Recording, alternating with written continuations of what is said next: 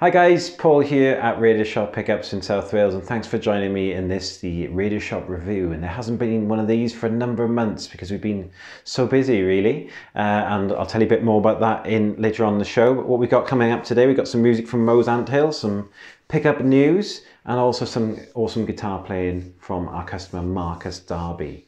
So as I said, I haven't done a Radioshop review since December, I don't think. So I'm really going to take this kind of month by month what we've been up to for those of you who like following us. And in January we made a bit of a road trip really. Myself, Paul Dunn and Chris Buck, we all went down to Grey Guitars of London and went to Teddington to meet Tom. Absolutely brilliant day out basically. We got to play Tom's guitars and also discuss the pickups that we're going to be making for Tom. And in the following months, we started to supply our pickups to Tom. And there was a very special guitar, one of the, well, they're all special, but one of the ones went off to quite a well-known chap called Justin Sandico.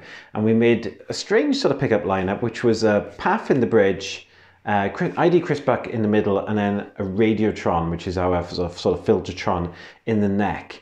And it's just a really sort of strange combination we've never been asked for before. But I think those of you who've seen the video, which I'm just going to put a little sort of picture of up above somewhere, somewhere anyway. It was a brilliant, sounds great. And with the switching options that Tom puts in his guitar, I thought it made a really, really versatile guitar. And it's a massive honour for us to be associated with both Justin Guitar and of course with Tom Gray and Grey Guitars, and lots of exciting news coming up there. But it's a big honour for us to supply the pickups for such a great UK company. And so yeah, that was the big news in January. February was all about the guitar show, so it was us gearing up for the guitar show.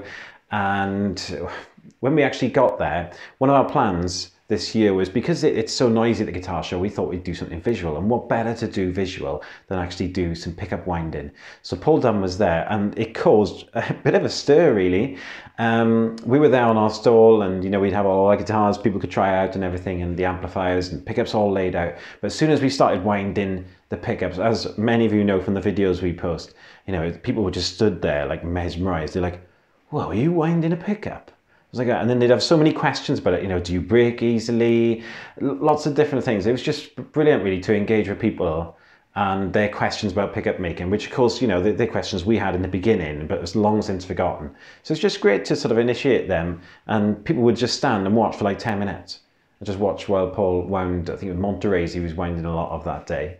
So it was a great show. We got to meet some awesome people. We got to meet Guitar George finally. Who's a guitar tech who does a lot of work with our pickups, and lots of different people. We met Mike Bradley, we got to meet Tom Gray again and go to his stall, try out his blue guitar, his Emperor, which is absolutely amazing. So we had a wonderful show up in Birmingham, and of course in the night, we had a couple of drinks and a lovely curry with Guitar George. So it was a really, really nice kind of weekend away, if you like. The next thing that happened then, we had a little visit to the studio. Dafydd Saer,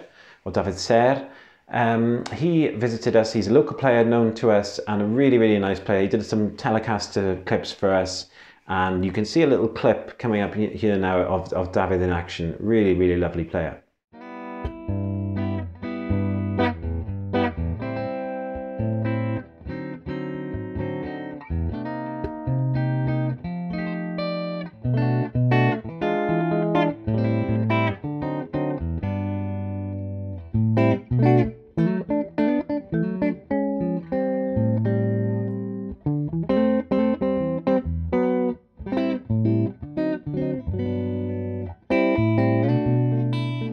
Thanks very much, Dafydd, for popping around and doing a couple of videos with us. There's lots more on the YouTube channel with Dafydd in action with the Telecaster pickups. He's a really tasteful sort of fingerstyle player.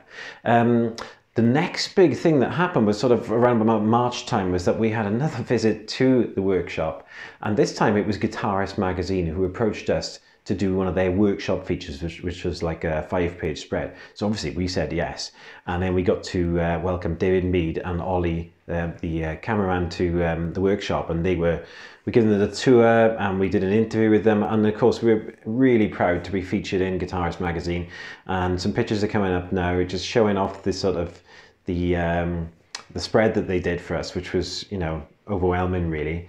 And to be on a magazine, or in a magazine rather, which had David Gilmour on the front and it's like Radioshop pickups, obviously a really proud moment for us. But as you can see from the main picture there, our dog Will kind of stole the show a little bit, you know. It was supposed to be about me and Danny, but you know, the real star, I think you'd agree actually, was Will, the dog there, the little Parsons Terrier. So that was brilliant really, getting Guitarist magazine and then the feature that came out.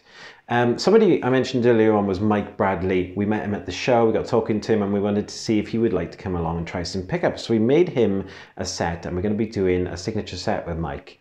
And so we did a Mark 1, did a little video, and he came up to the workshop and did a bit of recording for us. And take a listen.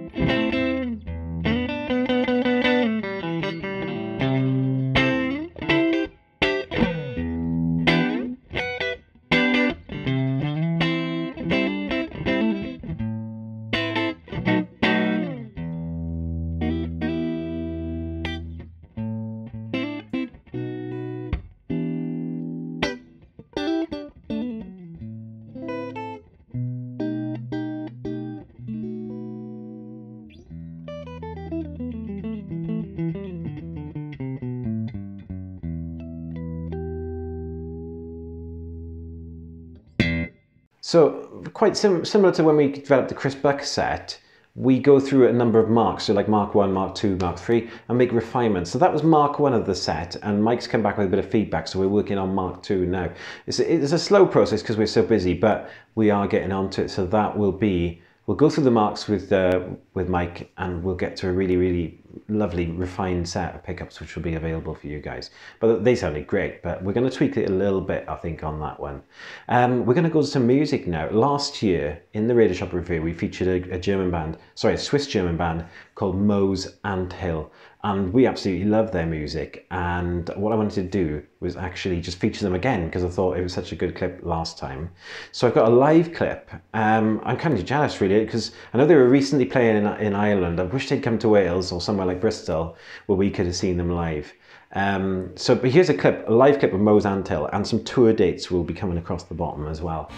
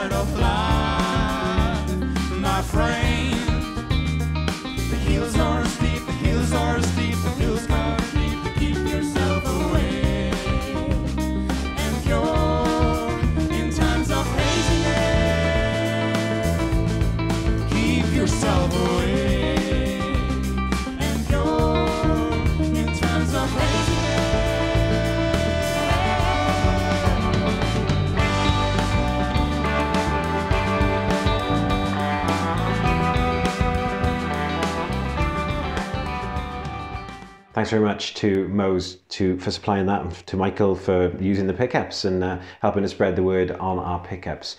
Check them out, their web address is below as well.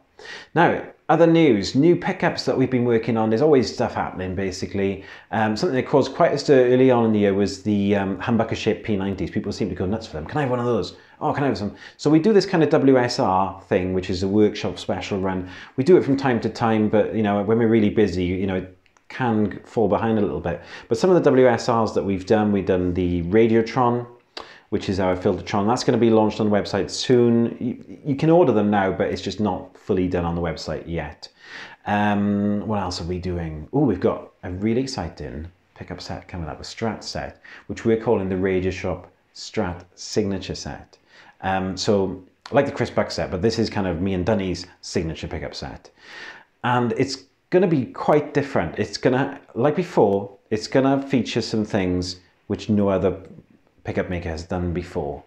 And that's all I want to say at this point. We're working on it.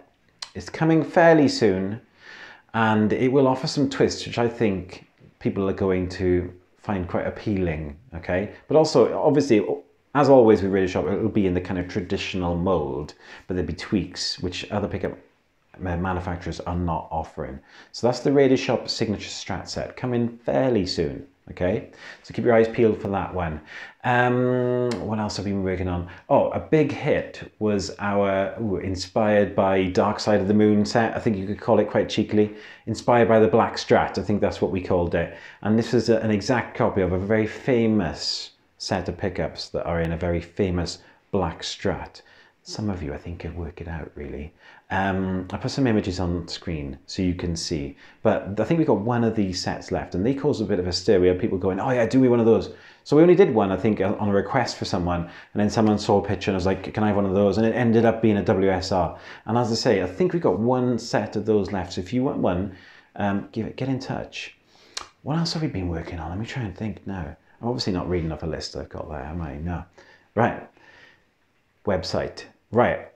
If you look at our website, I think it looks good. That's because somebody else did it for us. So my sort of stock answer for this is that we're better at making pickups, reassuringly. We're better at making pickups than we are at making websites. So somebody designed the website for us. It looks really good. It's a little bit basic now, I think, but it's me who actually maintains it, and I just do the best that I can, okay? So changes are happening quite quickly now on there, and I think they look pretty good as well. We've added an artist section so you can see who actually uses our pickups.